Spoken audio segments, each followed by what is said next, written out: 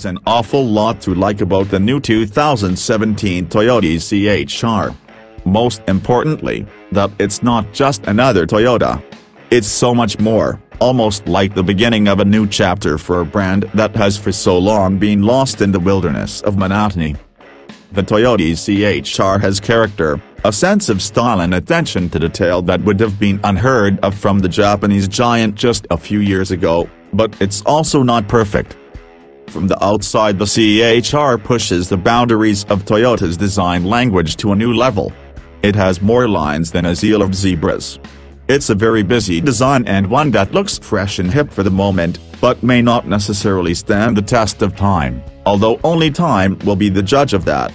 It's instantly recognizable as a Toyota from the front, but the rear is somewhat derivative, with hints of Honda well present.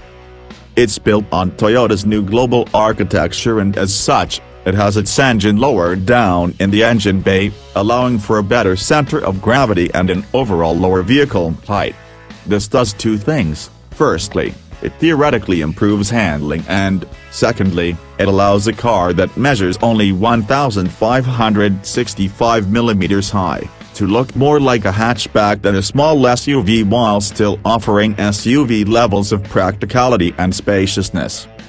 The exterior is very much at odds with the interior, which whilst not as conservative as some Toyotas, with diamond-shaped stitching and roof lining really adding a sense of difference, seems to present a near-ideal balance of style and practicality.